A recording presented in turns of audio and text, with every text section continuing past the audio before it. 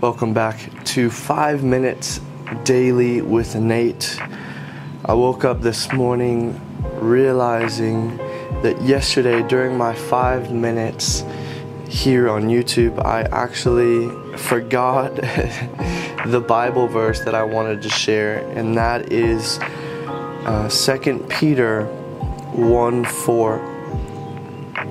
And it talks about the promises that God has given us that allow us to take part in the divine nature of God and escaping the corruptible world and lusts of the world. So I'm going to read 2 through 4.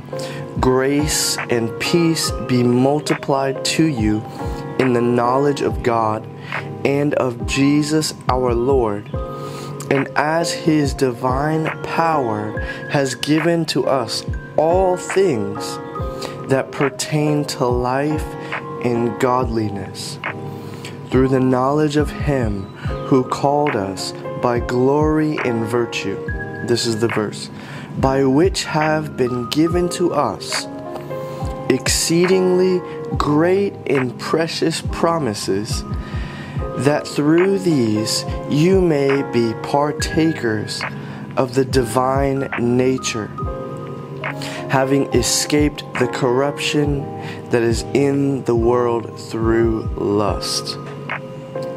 And yesterday, as I was talking about it, like where our eyes are fixated on and just worship, praise, prayer, all of these focal points of my life and following Christ, what He points out to follow, I was trying to remember this because I realized that there are certain promises that if we really cling to, if we just keep them as what I like to see as a lens, that we see through a lens that allows us to see through the trials and tribulations of life, that if we put on these precious promises as a lens that we look through, that we simply escape the corruptions of this world. You know, simply as yesterday as I was talking about it, like my eyes were fixated, not on Christ, therefore I was led astray and I was looking at things that I didn't have, that I was missing, that I had lack, and there was a lens on my eyes that I was not able to partake in the divine nature of God. And the overflow of God is joy, peace, and these overflowing factors of His Spirit, that I was looking through another lens, and I wanted to replace that lens by this. And it says that by which we have been given to us exceedingly great and precious promises. And I just want to finish on that if we look simply, one promise, in Psalm 23, it says, for we have a shepherd. For you are my shepherd, therefore I lack nothing. Because we have a shepherd, we lack nothing, knowing and standing upon that He's going to lead us and guide us as a shepherd leads his sheep into a pasture where they can reside and they have everything that they need.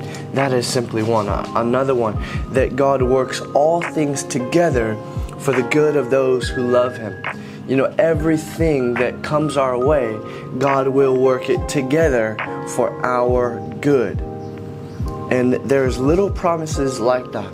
And I want to encourage you, find the promises of God in your life, that He has spoken to you, that He has given to you time and time again. And know that through these we can partake in His divine nature, having escaped the corruption that is in the world through lust.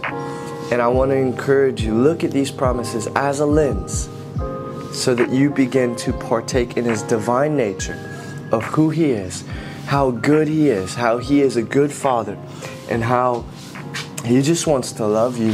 He wants to take care of you. He wants to really look after you as a father would look after his children. So I hope that this blesses you, and I pray that you would see through the precious promises that God has given you. God bless you today.